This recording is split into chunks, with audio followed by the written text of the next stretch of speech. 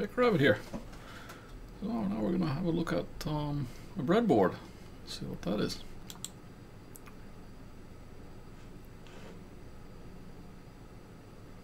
Okay, here's a virtual representation of a breadboard.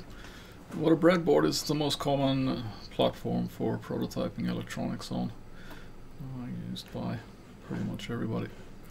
And I mean, the idea with the breadboard is that it's a block that has lots of holes in it, and at the bottom of the hole there's a conductor, and then the conductors are connected together in a certain way. So the side ones are connected horizontally together, so all these holes are connected together. And here you see the same, all these holes are connected together. And basically it's like the plus voltage and minus voltage, and you have the same, it's repeated on this other side here. So that's usually where you bring in the power for the board. And what you can also do is, or also they have these holes are connected together, but they're in a vertical orientation, and the same here. And then what you can do is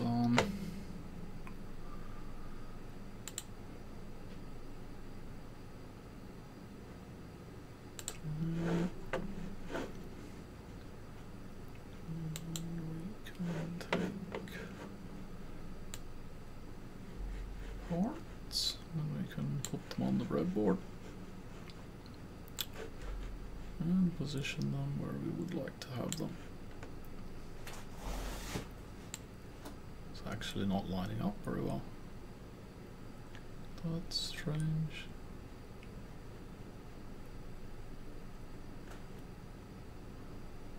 Did last time I tested this? Interesting. Oh well, that's fritzing for you. So anyway, so that's the board layout, and that you can then put the components on it. And now I thought we could actually see what it looks like in real life.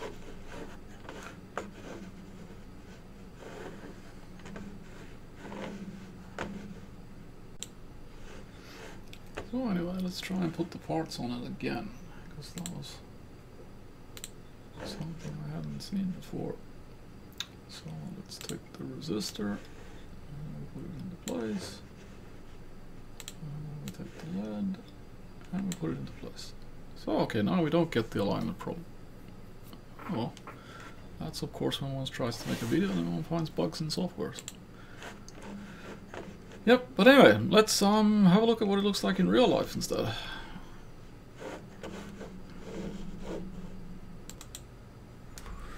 Okay, here's the breadboard in reality, and let's see if it'll crash also in reality.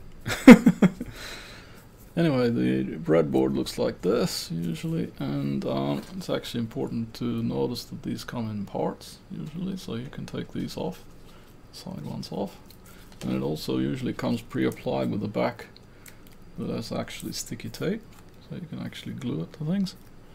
And then you can also take more of these, and you can actually expand the setup. Oh, so you can actually join these together and then make them as large as you like. And as I said, you could actually take those two strips away and then join these two parts, and then have the voltage rails still on the same place. And then you can put components on it, those ones that conform with the layout form, or legs can be bended. So then you can connect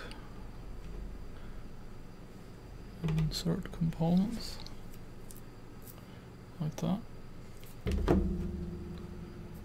Oops. I'm not making a real circuit here, I just wanted to show it. So of course, you know, you can't put things like this on it. I mean, won't fit. Or for example, hard to use surface mount components. They're very too small, so just actually maybe some of them will nearly disappear into the holes. So those can't be used without some kind of a supporting platform for them. Of course, you can use surface mount components if you put it on something else and then apply that thing. And then usually when you want to do internal connections on the board, then you use these connection wires, and they usually come in sets like this. So you can buy them like that in different configurations with male and female connectors on either side or both sides. And then you can actually tear off these wires so that you just pull it off to separate them, or you can keep them as ribbons depending on what your needs are. And then you just plug it in and then connect it to either a power rail or to another location on the board. So that's the very shortest presentation or breadboard one can get.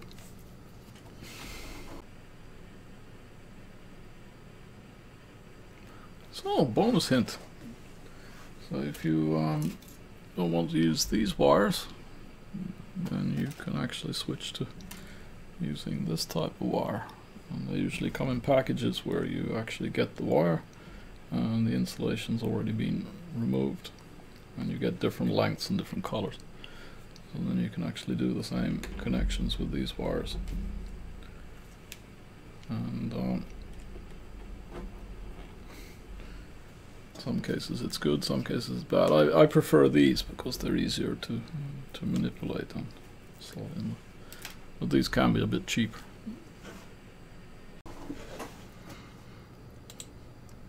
So anyway, that was the breadboard. So I hope you enjoyed this video. If you consider this fun, consider subscribing. Hit the bell icon to be notified for more. Continue with more of these, and tell other people if they're interested and want to know what a breadboard is. You can just point them to this video, and I'll see you in the next one.